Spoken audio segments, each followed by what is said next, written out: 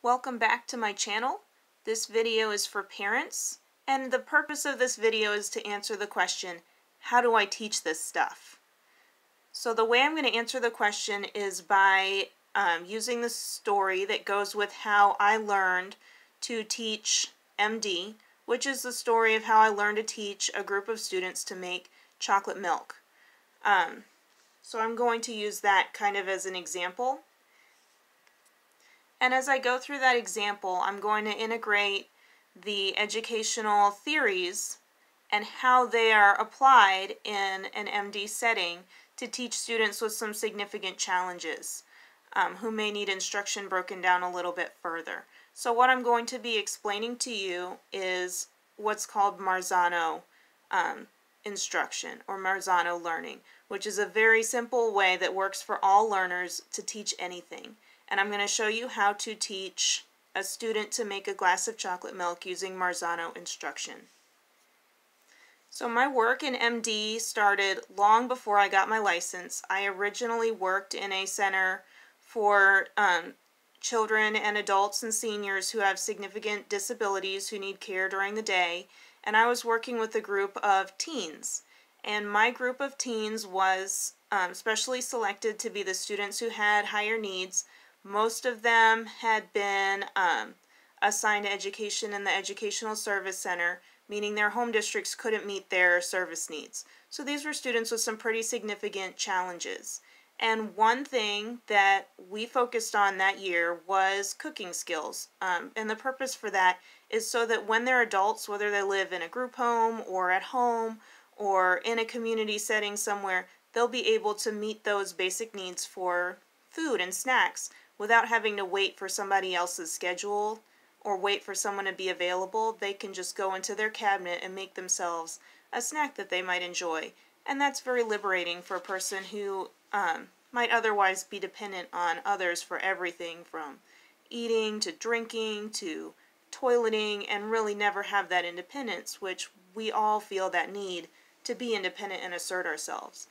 So because this was a group of teens who did not, at the beginning of the summer, have the ability to prepare simple food items or pour themselves a glass of milk and make chocolate milk, I really had to think about what approach am I going to use. And I settled on an approach that I had heard about through other educators, which was kind of pioneered or exemplified by the TV show Blue's Clues. Now I've tried to draw a little picture of Blue here. It's not very good. But the idea was that the creators of Blue's Clues pitched an idea to the network, which was initially rejected, which was that they would make one episode each week and rerun it every single day, and then do a new episode the next week. And originally this idea was kind of laughed at and seen as lazy, but once they got the chance to actually do this, the reality was that it was very engaging for students or for children because they began to be able to predict what was coming in the show. And that, to me, is what I really wanted to see with my students. I wanted them to be able to anticipate what was coming next and initiate the action and be able to really start to do part or all of the task on their own instead of waiting for me to prompt or waiting for me to initiate. I really wanted this to be something where my kids could come into the classroom first thing in the morning, and while I'm still talking to their parents, they could make themselves a glass of chocolate milk if they wanted to. So I used what I called the Blue's Clues method. Now that would be considered common sense in education, that we do the same thing each day. But for MD, we really want to break it down into tiny, tiny pieces and do it very much the same way. And it feels like you're not making progress because as adults we're doing the same thing. But if you observe the student, they're making progress and they're adjusting and beginning to anticipate what's coming and prompt for what's next without waiting for you. So this is what my lesson plan looked like that summer. The week we did chocolate milk, we made chocolate milk on day 1, chocolate milk on day 2, chocolate milk on day 3, day 4, and day 5. It was all the same. We would do it about half an hour after lunchtime when everybody had eaten and we'd had a chance to clean up and use the restroom and kind of settle down. We would make chocolate milk, and we did it the same exact way. every single day. We would read our recipe, and then we would make the recipe. And by the end of the week, the students were starting to anticipate or starting to initiate more and more of this task on their own. So it was successful. However, it was not as successful as it needed to be. And when I got to university, and I actually went and got my license in special education, I learned about an educational theory called, or an educational theorist called Marzano. And this is what Marzano teaches. Marzano teaches a very simple progression in instruction from I do, we do, you do. And most school districts use this at all levels of instruction, from general education all the way through special education and MD classrooms. So the way that this framework works is you start by doing the skill yourself. Whether you're solving an algebra problem or making a glass of chocolate milk, you're going to do the skill first while the students watch. So the students are passive at this point. Then you're going to do a we do. And that's where you do it together. So in an algebra classroom, that means the teacher is solving the problem on the board, and maybe they're taking students who've raised their hand to tell the next step, or they're letting the students try the problem and then demonstrating at the board how to do it. They're doing it together. And at the last step is the you do. That's the homework assignment or the quiz or the test where the student is expected to do the job on their own. So the way that I've adapted Marzano instruction to my setting is that I've spread it out over multiple days. And I've kind of blurred the lines between each, but not a huge amount. So my chocolate milk lesson is going to look like this. Alright, I've added a few more symbols here. This poorly drawn book is intended to represent the recipe. We know that's chocolate milk. That hand is the peck symbol for help. And then this is supposed to look like the symbol stick symbol for question. So what this shows is increasing independence with the task. So the I do is the recipe. And as you can see, I'm going to read my recipe every single day. But on day one, especially if I have a student with more challenges or maybe is resistant to trying this activity with me, I'm just going to read the recipe and I'm just going to talk about how this is going to look, what I expect them to do, what I'm going to do. If I have a group of students, I might be assigning jobs and just talking about it.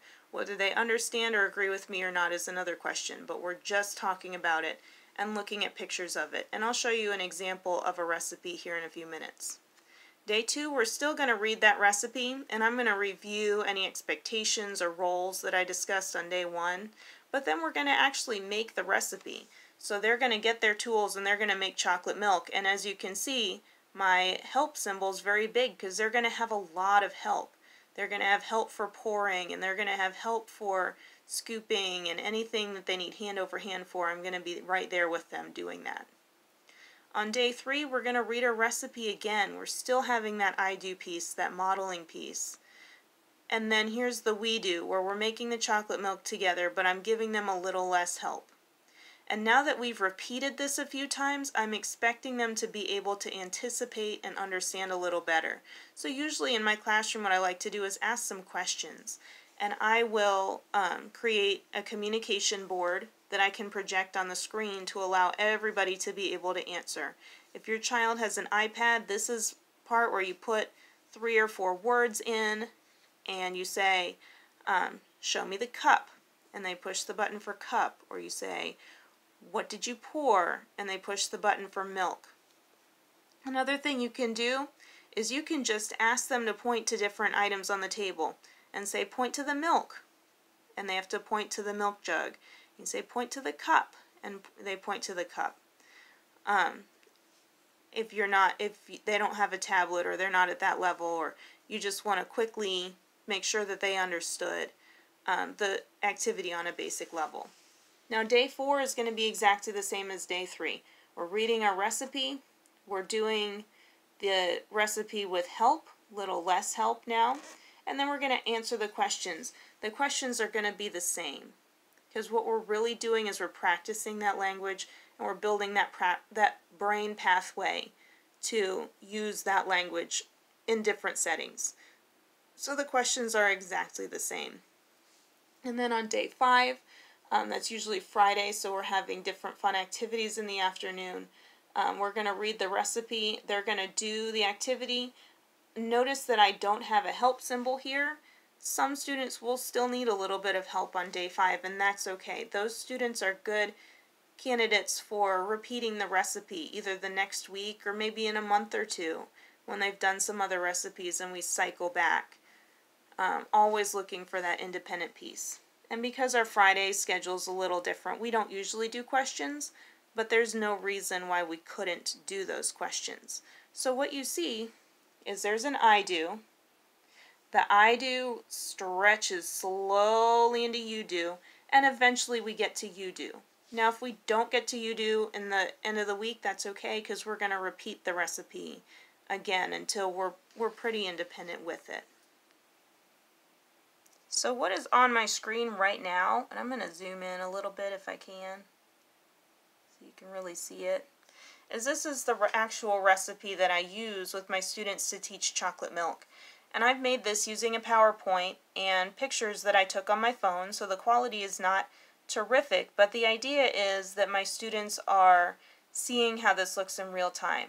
Now you can make one of these just by taking pictures of the recipe and then flipping through your camera roll with the student. You can use index cards and little sketches like I did. The students in this class, if you're a parent who's in my class, the students in this class that I'm teaching this year are very, very much able to flexibly switch between symbol systems. So you have some freedom to make an index card or just pictures with pencils, even stick figures, and they will understand as long as you're consistent with it and you use the same language with it repeatedly. So my recipe is very, very simple. There it goes. It's going to introduce the tools. These are PEX cards from the 2003 PEX system. You might have other symbols, or sometimes I just take pictures of the items and put them into my PowerPoint. And then my ingredients, same thing. And what I've done with these is I've broken the recipe into very, very small pieces. This is a task that I usually assign to somebody who's working on lids that week. Pouring. Notice how I have a little pitcher that has exactly the right amount of milk in it. In my classroom, each student has their own pitcher, and I put the right amount of milk in beforehand, so that helps them kind of control spills.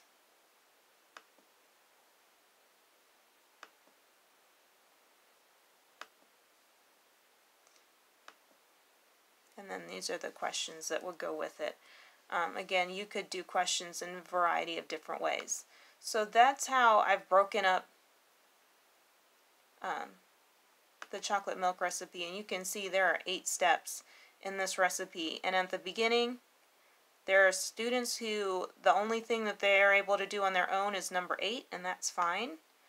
But as we go on, they're going to get more and more of these steps until they're able to do it independently. So that's how I'm going to use my Marzano strategy, and I'm going to use that Blue's Clues concept of repeating the same thing over and over. It's the same for me, but not the same for my student, because what they're doing is they're building independence slowly to where they can not only anticipate what's next, but do the piece that's next on their own. So I hope that this was helpful. I hope this gives you some sense of ways to use the materials I'm posting in Google Classroom. And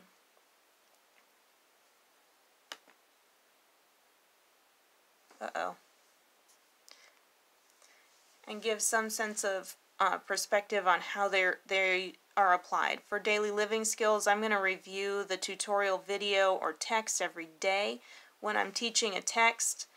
For reading comprehension, we're going to read it 1 or 2 times. I'm going to model comprehension activity. We're going to do some together activities with it repeatedly before I start asking them questions about the text. And the first time we ask questions about the text, we're going to do it together, so that students have a chance to see each other respond and get a lot of positive feedback before I expect them to do anything on their own. So that is how those resources are intended to be used, is repeatedly over the course of multiple days, to where the student is building more and more independence gradually and practicing. And then as they build that mastery, we'll take a break and then cycle back to that skill, so they're really able to generalize and use that skill. I hope this was helpful to you. If you have any other questions, please do not hesitate to reach out to me over email if you have my email, phone if you have my phone, or Google Classroom as well. Thank you very much and have a wonderful day. Bye.